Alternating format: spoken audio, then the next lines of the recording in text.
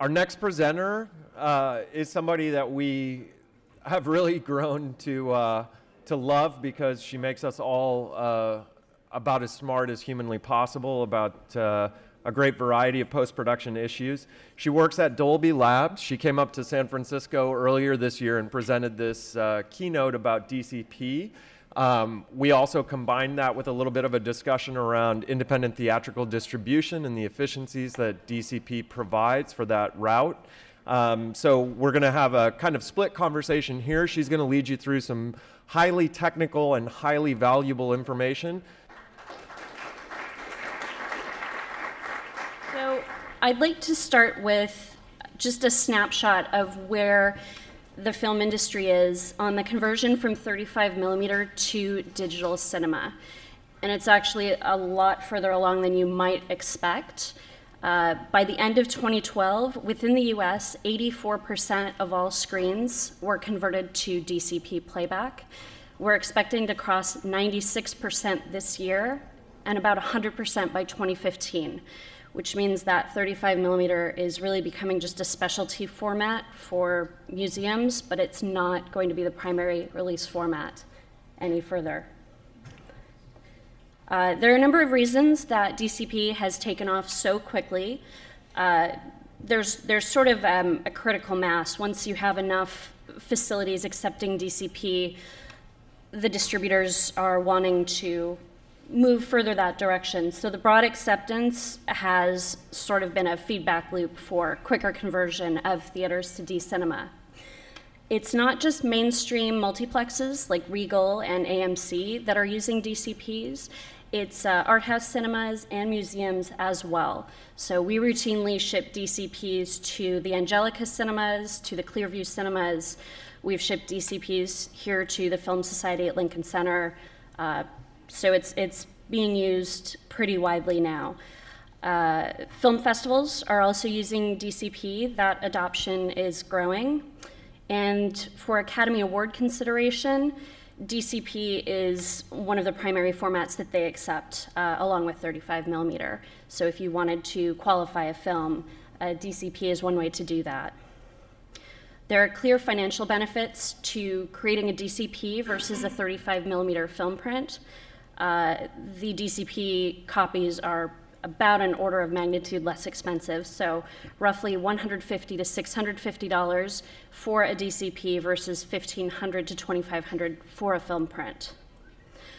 The DCP is also more robust than a 35mm film print, less prone to being scratched or mangled in a projector.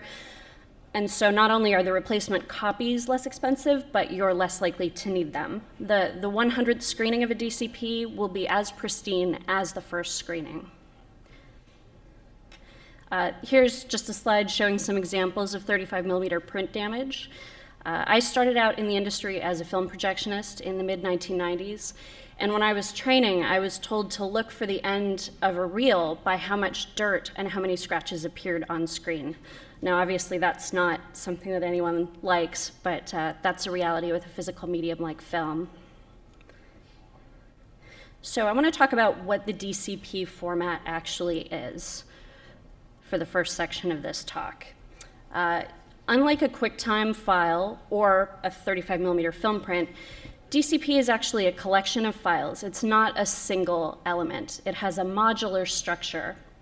The DCP has a standardized format, so it's interoperable. Any post-production facility that makes a DCP, that DCP can play back on any server in the field, and there shouldn't be any issues with a Dolby DCP playing on a Sony server or with a Technicolor DCP playing on a Dolby server. Everything is following the same guidelines, and so the format is interoperable. You may hear the buzzword SMPTE DCP. That's sort of the latest and greatest set of standards. The technical differences between interop and SMPTE DCPs are kind of outside the scope of this talk, but I just wanted to make sure you know that interop is still the globally accepted format for DCPs. SMPTE is coming in the next couple of years, but I wouldn't currently recommend mastering a SMPTE DCP at this point. It's just not as widely accepted or as tested as the interop format. So with a film print, the physical structure of the film is tying together multiple threads of information. So your video, your subtitles, your audio, everything is married to a single film strip, and so you don't have a lot of flexibility to add additional versions. If you need, say, a Dutch subtitled version of your film, you have to strike a brand new print. The way subtitles work for digital cinema is generally they exist as a separate file that is rendered by either the server or the projector at the time of playback. And so that video file can be repackaged with different versions of subtitles. And the video can be repackaged with different versions of audio. So this gives you a lot of flexibility. So at the top of the slide, I just have an image of a 35mm film print, and at the bottom you can see a collection of files that constitute a digital cinema package. The audio and video files are sort of highlighted there, and the file that ties that information together for the playback server is called a composition playlist file, or CPL. And a CPL is kind of analogous to a playlist on an iPhone or an iPod. It just tells the server what files to play, for how long, and in what order. So just this slide illustrates the sort of modular nature of the DCP. The video file is far and away the largest file within a given DCP. Audio takes up a lot less space, and the CPL files are just vanishingly small. They're like text files, essentially. They're XML, but really small. So if you have a hard drive that has your domestic version of your film and you need a subtitled version, you can quite easily fit that additional CPL with subtitles on the same drive. And this allows for a distribution approach called single inventory, and it's widely used by the major studios. So within Europe, for example, Disney will often ship 3, 4, 5 versions of a feature all in the same drive, and then theaters pick and choose which version they've booked and intend to play. So they might have a subtitled and a dubbed version on the same hard drive. So this is sort of an overwhelming slide, so I won't dwell on it, but this is what a CPL file looks like. It's an XML file just with sort of starting and ending information for the server. It's human readable, so I can quickly look at it and tell what it is if I suspect there's a problem with mastering. Just moving on. Video files within a DCP do need to be compressed. An uncompressed 2D feature is going to have about 2 terabytes of visual information, which is just enormous. And so the video is compressed using the JPEG 2000 codec with a maximum bit rate of 250 megabits per second. That's significant. It's approximately 10 times the data rate of a typical Blu-ray disc. One other comment, color space for DCinema is expressed in what's called XYZ color, and that's just future-proofing the format for more advanced display technology down the road, so laser projectors, that kind of thing. XYZ color is just an absolute way of expressing a color, whereas RGB is relative and tied to the playback device. Audio files, much smaller than video. They don't even require compression. They're left uncompressed within the DCP. Both video and audio are packaged into MXF files, so these will have .mxf extensions within a DCP, and that's just a standardized file format. It stands for Material Exchange Format. Okay, I'll talk briefly about the workflow, so how you go from your finished film to creating this theatrical format, the DCP. Video and audio are separate files within the DCP. So if you're starting from a tape or a QuickTime where your audio and video are married together, the first step is to split that up and handle them differently. So video can enter the workflow at a number of different stages. The ideal deliverable is called a DCDM, which stands for Digital Cinema Distribution Master. And that is a format of uncompressed TIFF files already in the XYZ color space. If we were mastering a DCP for Disney or Warner Brothers, we would expect to receive a DCDM from their post-production lab. If we're working with an independent filmmaker, we receive a QuickTime or maybe a DPX file sequence. But as this next slide shows, it's essentially a single video workflow that ends with the JPEG 2000 encoded video. And depending on what sort of video source files you supply, you can sort of slot into that workflow wherever it's appropriate. So as mentioned before, audio remains uncompressed. The standard for DCP is 5.1 channels of audio. So one of the manipulations that we tend to need to perform for audio is upmixing from stereo only. Again, that's not something that we would expect from a studio, but for independent filmmakers, it's very common to have just a stereo mix. So as you can see here, we would start with, in some cases, a tape or a QuickTime where audio and video are married together. And the first step is to extract the audio and handle it separately. So going back, the same thing is true with the first step in the video workflow. Okay. I don't want to dwell too long on subtitles. It's not something that everyone in the room is going to need to deal with. But as I mentioned, subtitles will remain a separate element most of the time in a DCP, which gives you some flexibility for repurposing that video file. So there's timing information in the subtitle file, along with a font file that instructs the projector how to render the text over the image.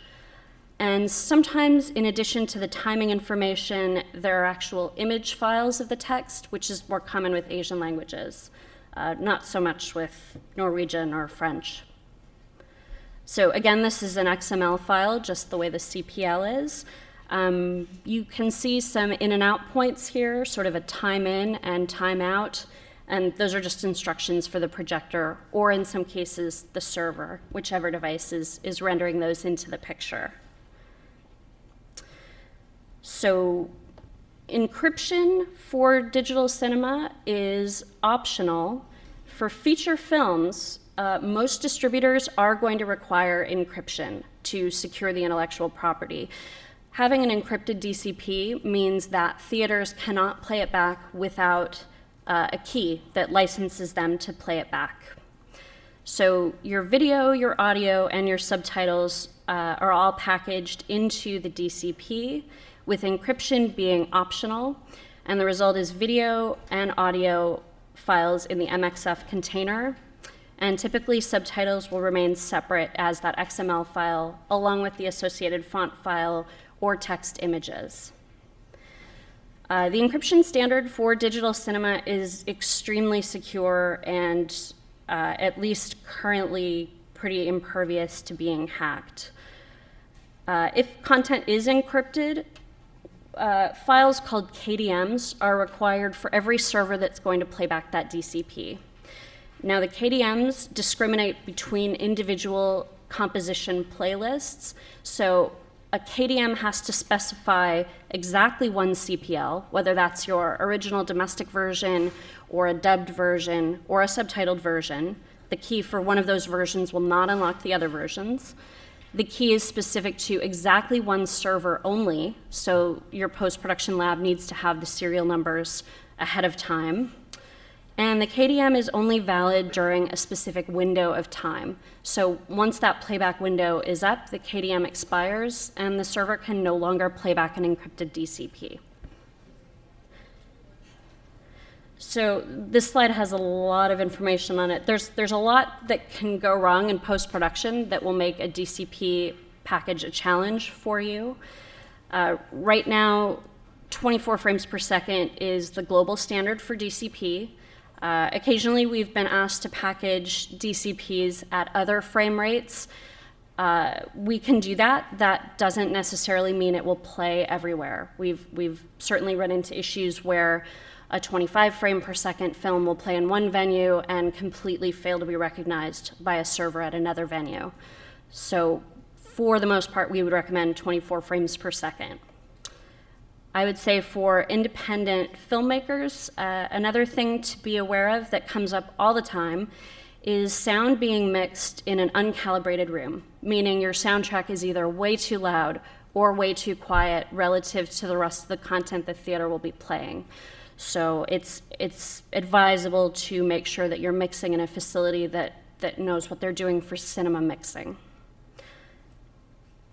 So the finished product after the workflow is completed, mastering is done, is for a feature, a CRU hard drive. Now that's sort of the de facto standard for the industry. It's just a specific variety of hard drive that has a SATA interface, which is a high-speed data transfer interface. And that's normally shipped with, you can see the bulkier end toward the right with the Dolby logo. That portion is actually a removable adapter that allows you to connect this hard drive to servers that only have USB inputs. So that normally would ship with its cable set. It's important to do a full QC start to finish of your film before you begin duplicating and distributing the content, just to check for any errors. Okay, moving on to duplication and distribution. Duplication is done in batches, and each copy created is identical to the master, and we ensure that that's the case through a mathematical verification called a hash check. So if as much as 1 bit of data is flipped from a 0 to a 1, say, the entire package will fail, and we know not to ship that drive. Those hash values are also used by servers when the content is loaded at a theater, so the server will reject the content if the hash values don't check out. Now this is useful. You really only need to check your master. You don't need to QC duplicates of your DCP. All of them are going to be identical to the source. That's certainly not the case with film prints, where different batches of chemicals and equipment malfunctions mean that one print run could be very different as far as color compared to another. And currently, distribution within the US is done through couriers like FedEx, UPS, DHL for international shipments more often. KDMs are generally sent via email. And I would say, I'm not sure what Michael Tuckman is going to talk about exactly, but technical support for the theaters that are playing your film is really crucial, and especially if the film is encrypted. You're going to want to be able to assist theaters that do have problems. It's inevitable that once in a while a hard drive will fail, so sometimes you will need to be ready to ship a replacement.